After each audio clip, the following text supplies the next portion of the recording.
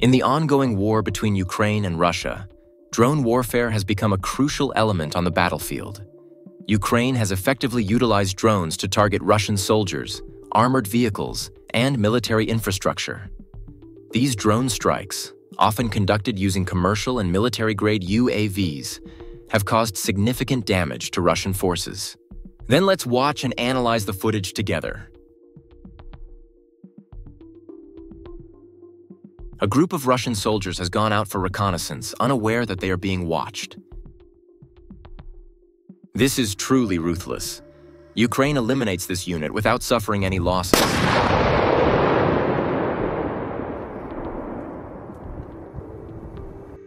The survivors are trying to hide, but another attack is on the way.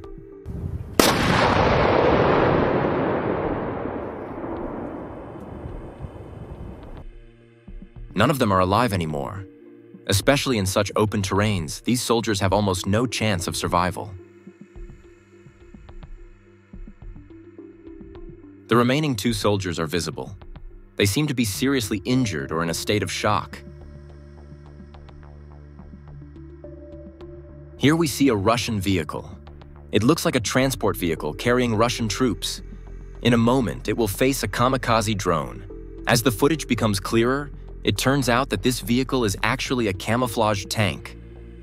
The inevitable end is coming. The drone strikes the front of the tank with a kamikaze attack.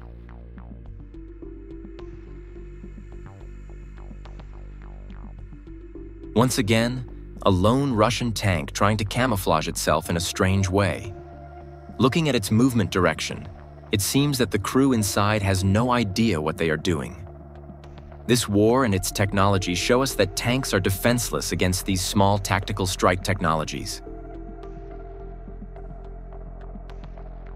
It's clear how difficult it is to defend against FPV drones in open terrain.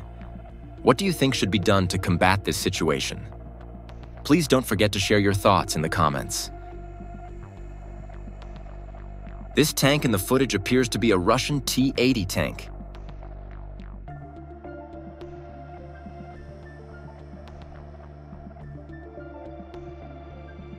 Once again, the same tactic is used. An explosion is detonated at the front of the tank, the only vulnerable spot for an attack. There's no chance of survival.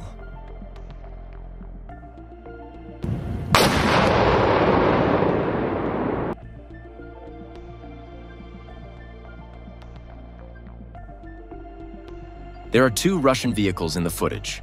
Once again, they are moving through open terrain, completely defenseless. FPV drones are typically high-precision, highly maneuverable devices.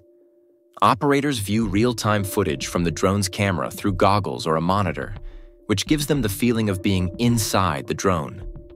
Kamikaze FPV drones can be built with low cost and are capable of quick deployment. These drones are equipped with explosive payloads and are directed toward specific targets.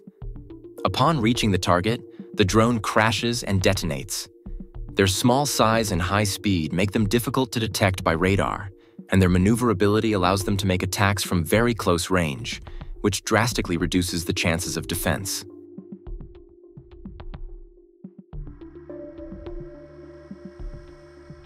It's not just the mobility of the vehicles that is eliminated. Additionally, multiple attacks on the same target also result in the death of the soldiers inside.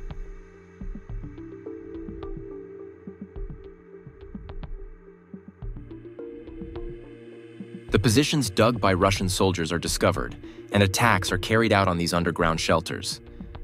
Although they have camouflaged these hiding spots well, they have no defensive power. Any kamikaze drone can completely destroy these weak shelters.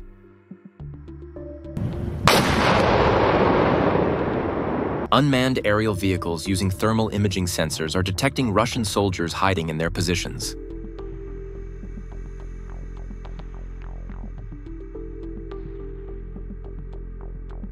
You can see the Russian soldiers trying to escape.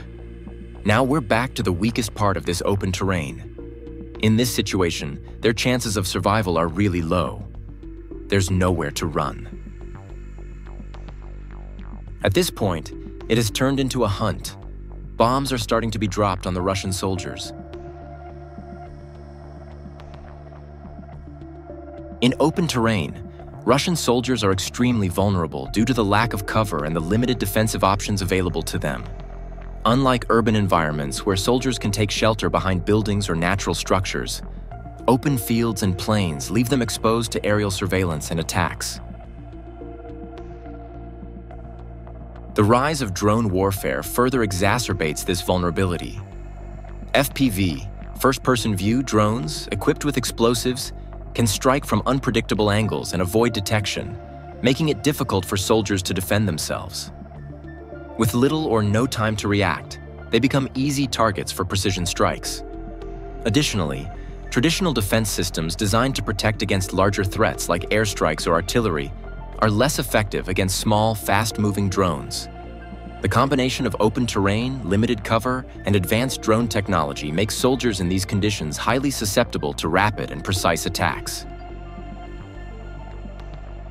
These images are quite shocking. A Russian soldier notices the drone and tries to escape from it, starting a chase. It's almost like a cat-and-mouse game. The Russian soldier tries to throw himself into the trenches for cover, but he's already exhausted. There's nowhere left to run. These images are truly ruthless.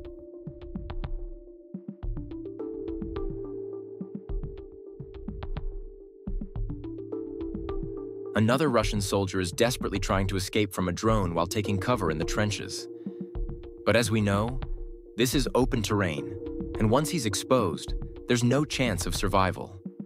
The vulnerability of soldiers in such conditions becomes painfully clear, trapped between limited shelter and relentless aerial threats.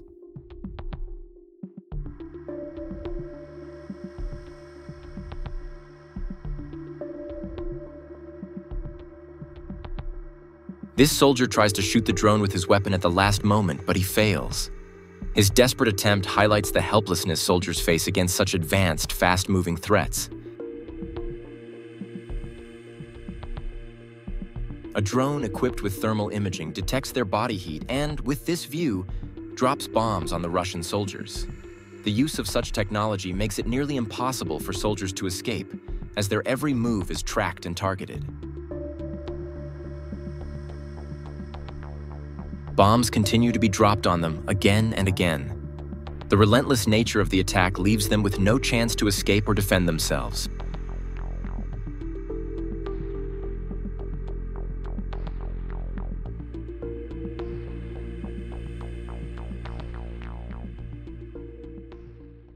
Now you'll see a very clear image.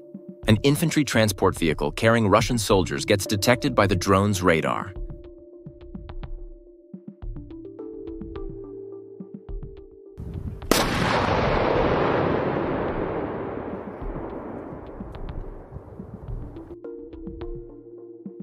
The mobility of the Russian transport vehicle is disabled.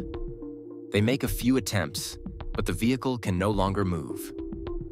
The Russian soldiers inside begin to disembark and run towards the woods in an attempt to save themselves.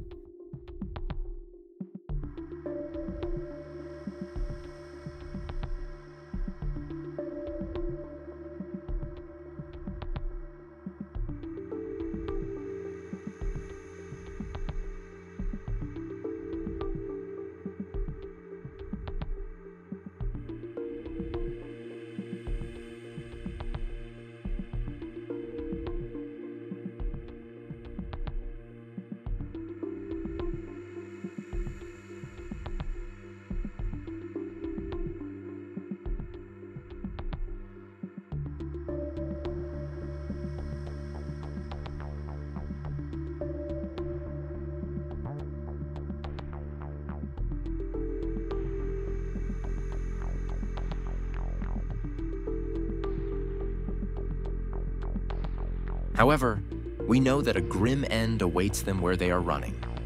Don't forget to share your thoughts on why Russian military tactics and advancements have been so ineffective in the comments. See you again soon.